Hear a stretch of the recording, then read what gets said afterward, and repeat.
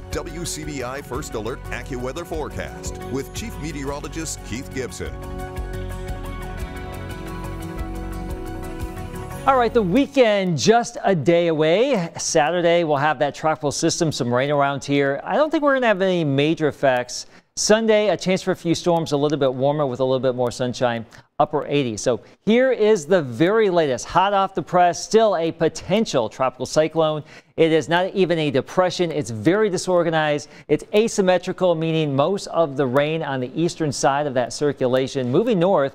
And it looks like it will be making landfall maybe as Tropical Storm Claudette sometime Saturday morning in Louisiana if it does happen to strengthen. Now, the remnant low is going to be tracking right along the I-20-59 corridor, taking it southeast of the Columbus area. And that would put us on the northwestern side of it, the less active side. So this thing is really going to be focused from the center to the east. This is where the heaviest rain is going to be.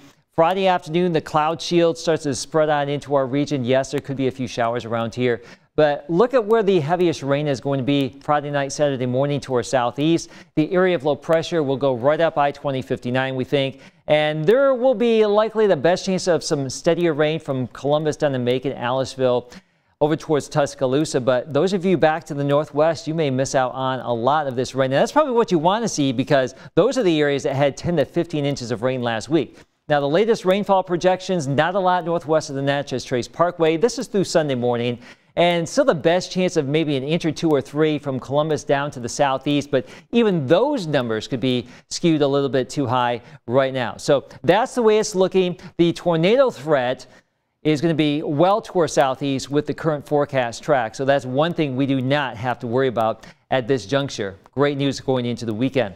Our time lapses once again, a fantastic day from Louisville, Columbus, Tupelo, and Vernon. Friendly clouds, we love to see it, and relatively dry air. We've got some low 80s and some 70s out there. Those cooler outlying spots probably already in the upper 60s. Now, we start out tomorrow, sunny, mid to upper 60s. By midday, already in the upper 80s to around 90. Low 90s in the afternoon. We mentioned those late day showers. There they are, the chance of some of those showers coming on in on the far outer fringe of the tropical system. Now, the humidity goes up, so tomorrow night it's muggy, low 70s, mostly cloudy, and here come the tropical showers as we get into our day Saturday, and much cooler temperatures, 80s and 70s with the clouds and showers around. Your AccuWeather 7 days. So that's the first part of the weekend. A little bit warmer Sunday. Unsettled Monday and Tuesday, chances for more showers and storms. There's your forecast for the next 7 days.